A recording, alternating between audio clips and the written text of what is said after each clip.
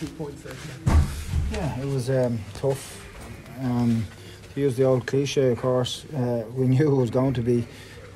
Cork were much improved in their second outing against Kildare, and particularly in Newbridge.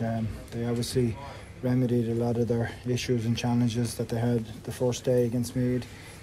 Much more solid at the back, very compact, hard to break down, and trying to hit you on counters, so it's sort of played out the way we thought.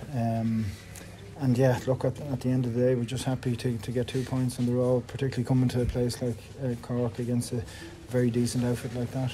A point up at half time. Did you feel somewhat fortunate in that position considering the goal chances that they had in the first half? Yeah, they definitely created a couple of goal chances in the first half, so yeah, we were happy.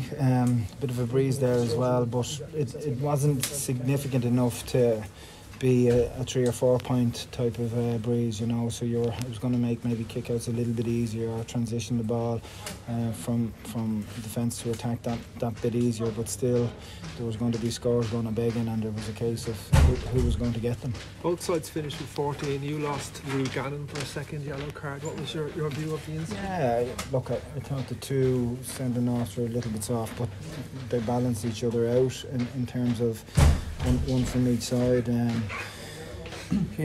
Just from our own perspective, with Cork having got a red card, you're always on guard then, you have to be very, very disciplined, and we'd be disappointed that we ended up equaling the numbers there unnecessarily so. And finally for me, 2 big pluses: James McCarthy back today, and Jack McCaffrey, one of those trademark runs to get a crucial score right at the end. Yeah, so at this time of year, this is what it's about. It's a balancing act between getting sufficient time into players like that, some of the old stagers if you like, and also trying to blood some youth and experience, and it's a balancing act, and that's what we've been trying to do for the first couple of games, and we'll probably continue in that vein for the next few.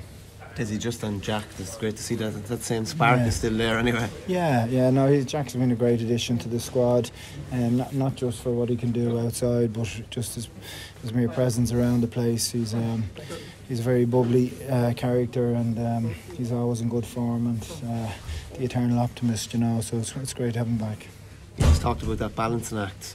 It is a bit of a balancing act between getting results, getting minutes in, but not overloading, particularly those older lads, as you say as well. Yeah, because it's a very competitive division. There's Cork, 2 defeats now, and Cork are a very, very decent side, and they'll be probably disappointed to find themselves in that situation.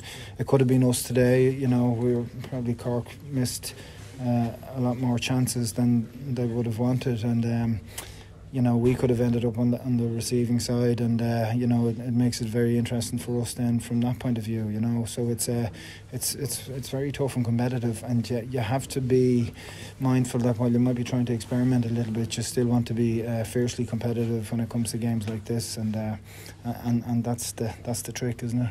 You're learning a lot with a win like that, like a 2-point win, I suppose, the same as the Kildare won the first day. You learn a bit more. Yeah, you do. You'd like to learn more than you actually learn, and be able to bring it with you, of course.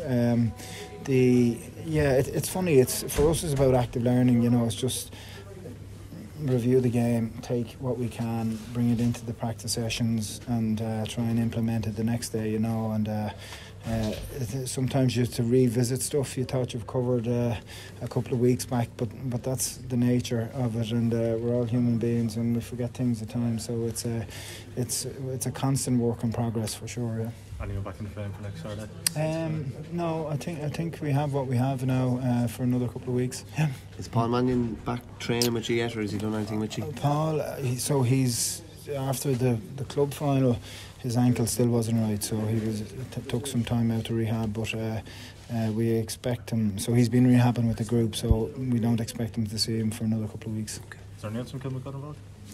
There's a couple of other lads on the panel, yeah. So they're shaking the cobwebs off this last week or so, and look at it. It's just good to have them integrated back into the squad. Yeah.